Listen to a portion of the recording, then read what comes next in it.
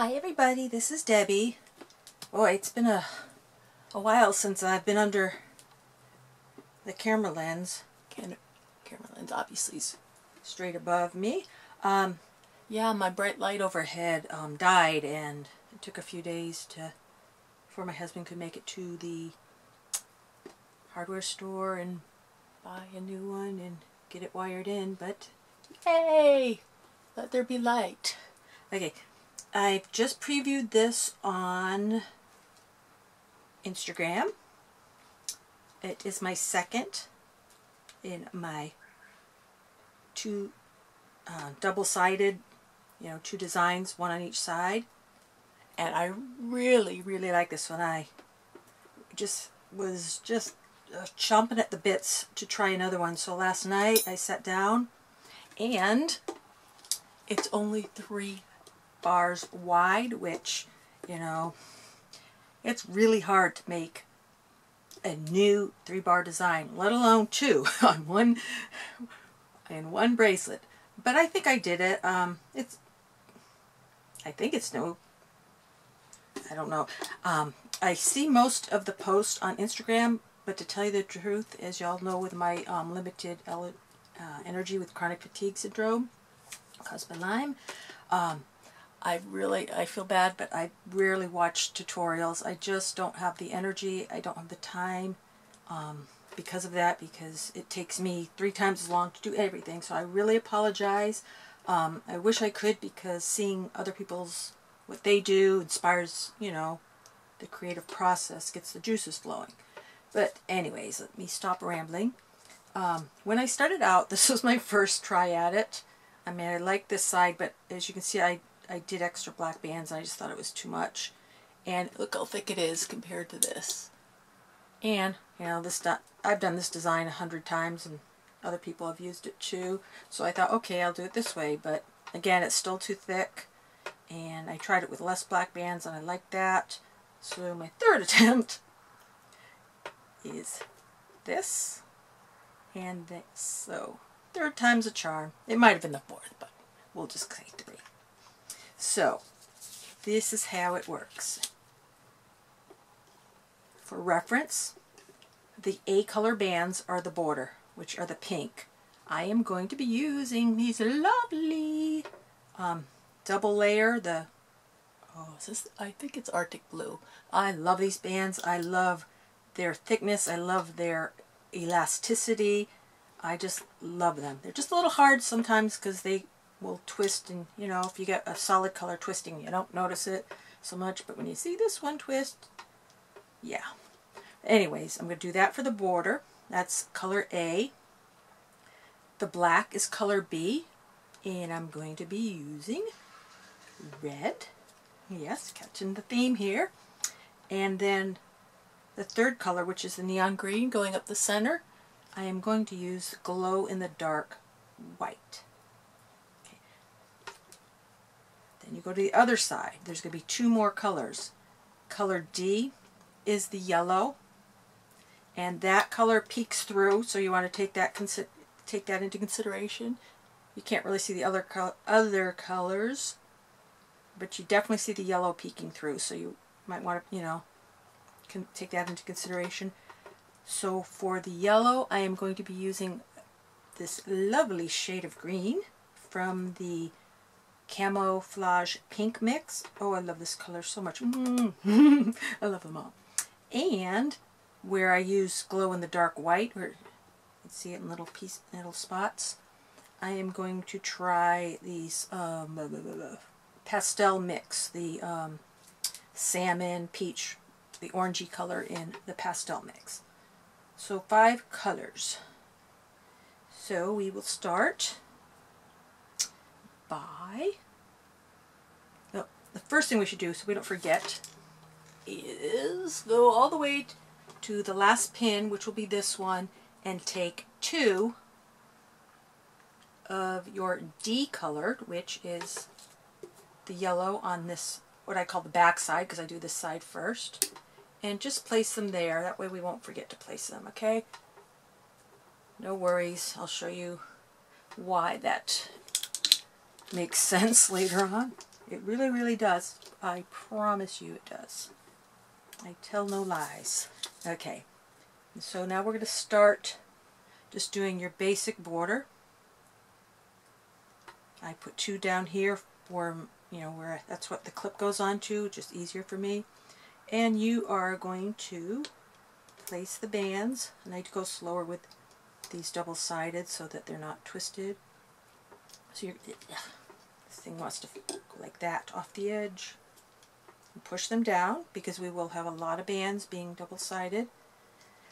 And I'm finding that these 2-sided designs, because they're obviously going to be thicker, it's a great way to use the opaque bands. You know, I think they've been a little neglected with all these awesome new bands that have come out in the past months. So, if you don't know what to do with your opaque bands, or for those of you who cannot buy online and only have access to opaque bands or jelly bands, this is a perfect design. Oh my, reverb. Speakers. Okay, so, you know, it's going to take me a while to do this because I'm going to do it slowly and make sure they're all nice and even and push down all the way. So you're going to go all the way up and then, you know, finish the last ones like this and like this. But if you're, oops, you're going to, you know, go all the way up, then here, all the way up, and then here. Alright? And when I'm done, I'll be back to show you. Do you have any any of you have problems like this where it's so loose? I bet you, my silicone earplugs, I bet you if I popped a little silicone, that might hold them tight. Because that's kind of scary because it really makes it want to pop off. Anyhow, be back. So it's the basic border. And, you know, finishing them up at the last, you know, center pin. When I first started making other people's designs and learning how to loom, I kept seeing this, and I really, after a while, I thought doing it this way was boring.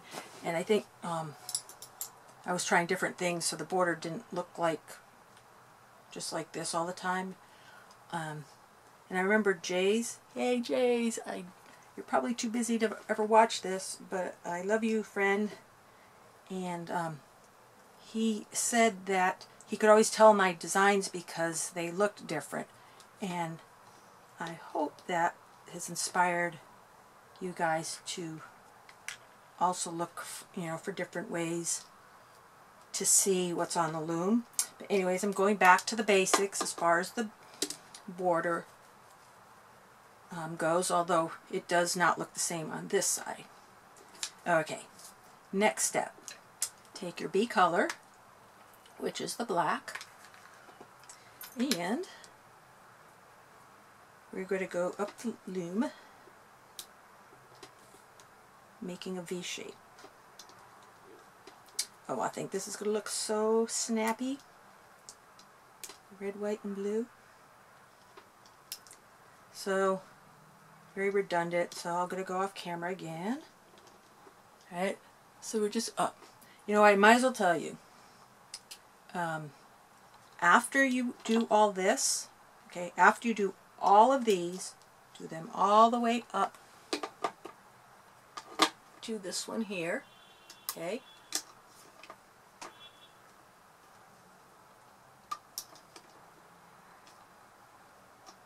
Okay, so you're going to go, okay, up to these.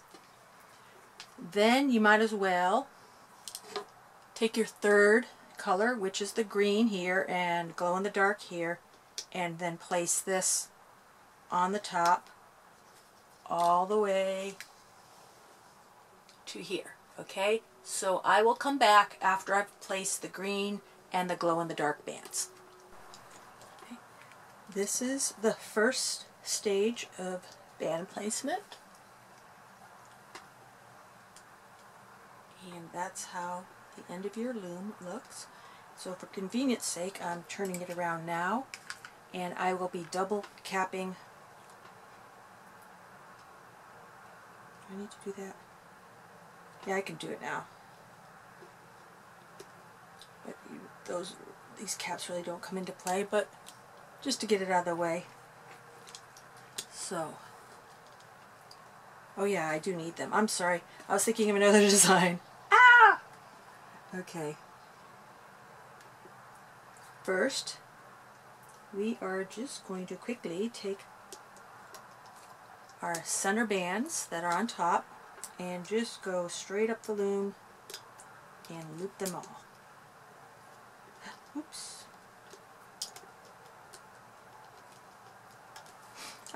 I was actually watching someone's tutorials, a few of their tutorials the other day. I want to say it was Expert Looms, but whoever it was, man, her hands fly. She must be young.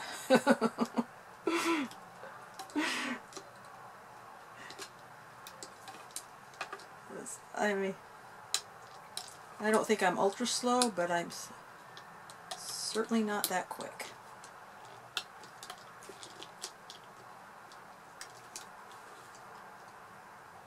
So, this is boring, but it's almost done. I'll probably go off camera after I show you how to loop the red ones, since there's twice as many, and I mean, how long do you want to watch somebody do the same thing over and over again, especially when it's such a basic technique.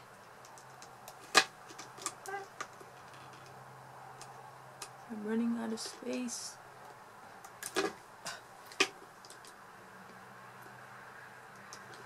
Okay. Just one more. I like the glow in the darks even better than the whites because they just have a more robust consistency. Okay. Now all the way up you're just going to loop them out to their home pin. Nothing fancy.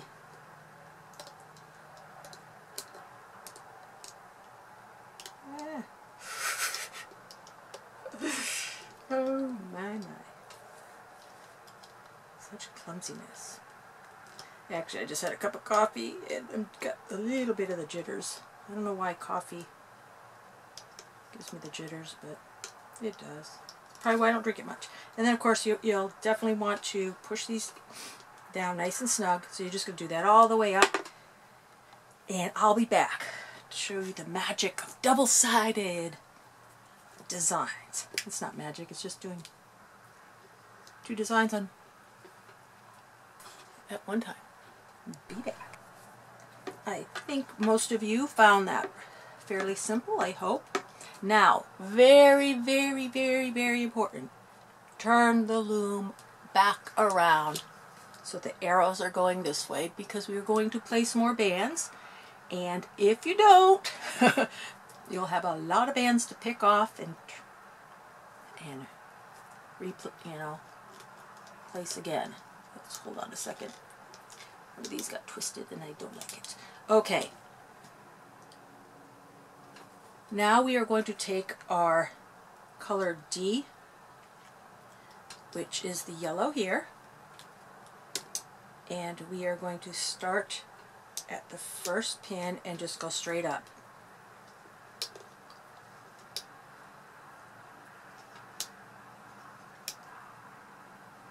Nothing complicated here. Actually, I don't think any of this is complicated. Well, I do a little something at the end. You remember those two decolored bands that I had you place on the last pin? The very first step? This is where they come into play. It just makes it easier. I realize that, I first tried this, I'd have to pull everything off of that last pin so I could put the bands down there so that, they were secure. They were underneath the cap so that they had an anchor by which to be looped. So it's like, ha! Light bulb moment! Place those bands first. So then all you have to do is reach under and grab them, and I will show you right now. Okay, this will be the last band because you already have one under there. So go in, find that one that's on the bottom, and if you have trouble, I love my little toothpick to Come on. Coax it out.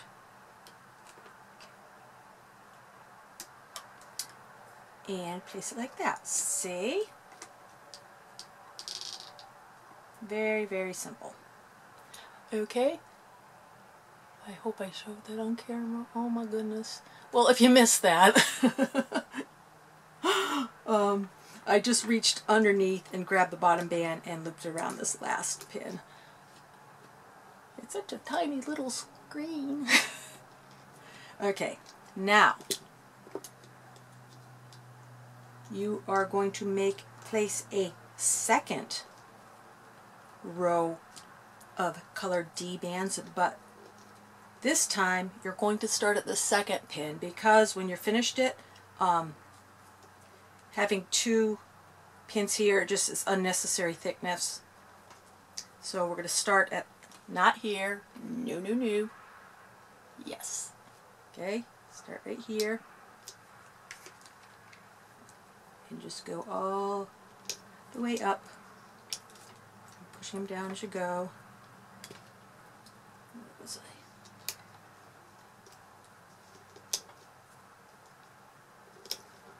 Sometimes I go cross-eyed when I do these double layers like this. It's important to kind of look on the side so you make sure that you place 2 on each one, not 3, or accidentally skip one. Ew, that's way too thin. Bad band. Okay, and I will look up and make sure that I am in the center of the screen when I pull out that last D band on that final pin, so that, ooh, another thin one. Oh, I hope I have enough. I think I do. I'll have to turn off the camera and go get more. I forgot these. Ooh, that one's kind of thin too. I'm not liking that. That one is a little bit thin, but not as bad. Okay. Just gonna make it? Am I gonna make it? Oops. I think I am. Where was I? Right here.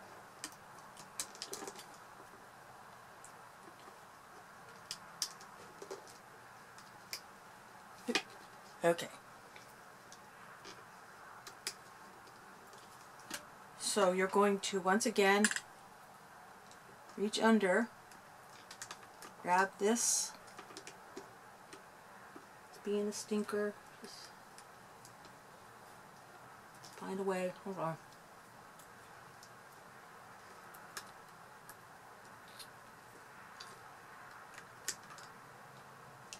And put it like that, okay? Now what do I do? Okay, so that's 2 layers of colored D. I'm trying to think, what did I do? I forgot. I forgot to put my E-bands. Let me see, how did those go? I'm pretty sure, okay. I forgot to write them down. Darn it. But I'm like 99% sure this is what I did last night. Oh. Okay.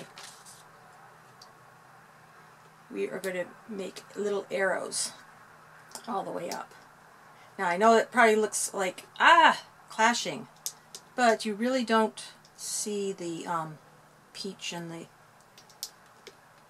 the red together. So I'm going to go off camera and finish doing this all the way up to here. This will be your last set. Okay?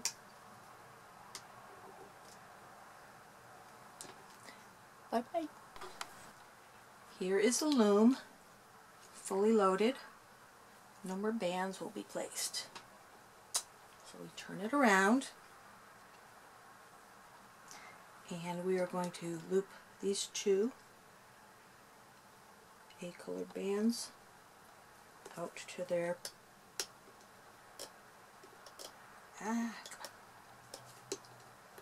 Now go slow because this is a little strange sequence of, oh no, no, no, no, get back in there. Hold on a second. I accidentally grabbed one of the green bands. Okay. So we've got that out of the way. So this is going to be the sequence, okay? Reach under, grab the top decolored band, bring it up here, grab the other one and bring it here.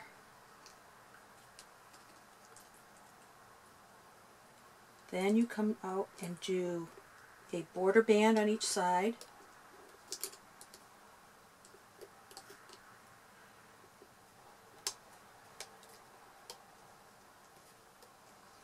Then once you have that done, you're going to reach in here. See this right here? This, the E colored band, you're going to pull it and just bring it up like this on either side. Okay, and that's the sequence. I mean, those first two bands, but it's just be careful, take your time to make sure you get the top one. Bring it here. Bring it here. Bring the next border band up.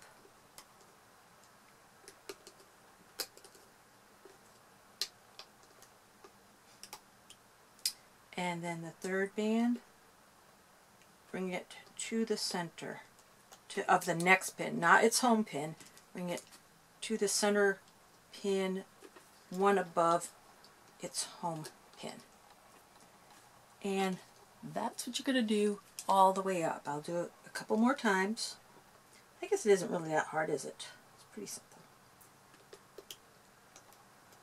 Top band, one direction.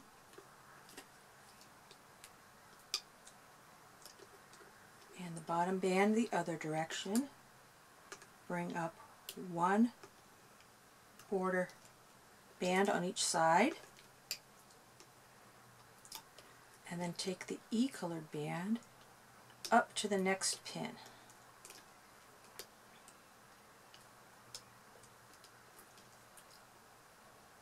Okay, one more. Pull the bands back, grab that one on the top, and then the other one's the only one left. It's pretty, actually this is pretty easy, isn't it? What was I thinking?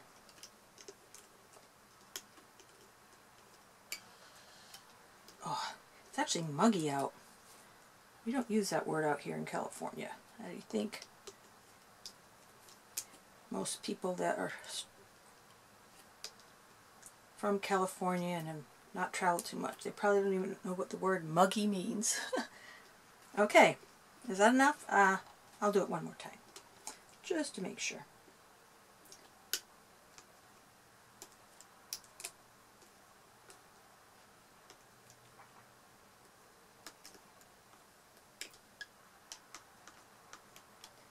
I want to go off camera and turn on my fan, which is kind of noisy when I'm filming. I've had some people complain about it, but that's all I have to cool me off.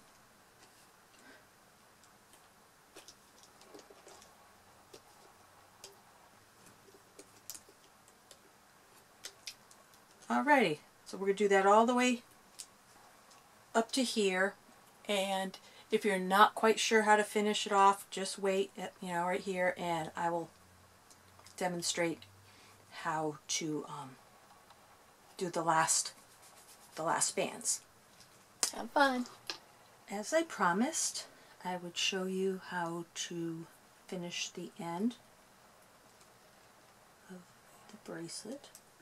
So I'm going to bring my last double set of green bands. Bring this side up.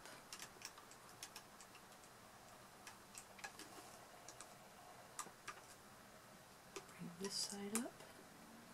Bring your final 2 E-bands.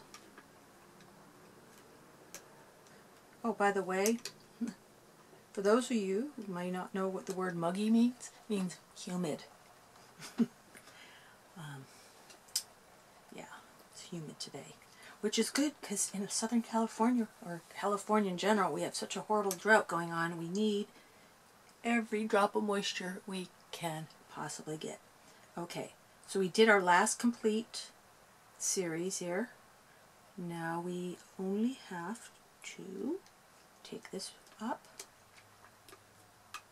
and bring these last 2 closers to the center pin. Alright, now where's my clip? Okay, so time to finish it off. Make sure I get both of them. Alright, camera.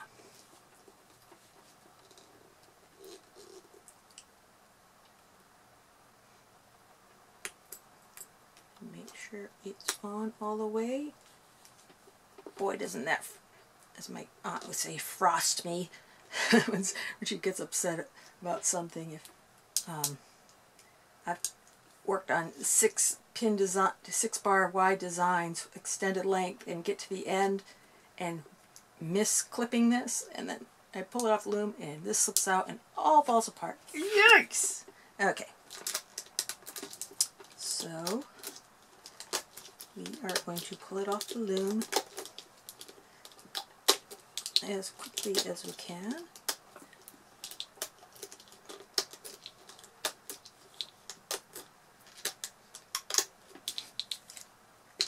And see if my color sequence, because I did not do a little one of those little pieces of it to see if they would work good together. It's completely by faith.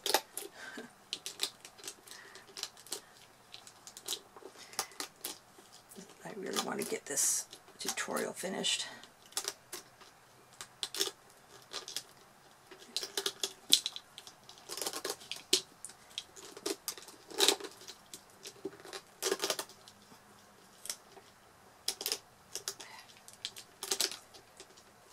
Hopefully we didn't miss any.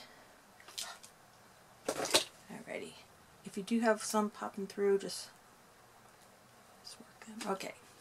So here we have side A. Ooh, we're sticking out.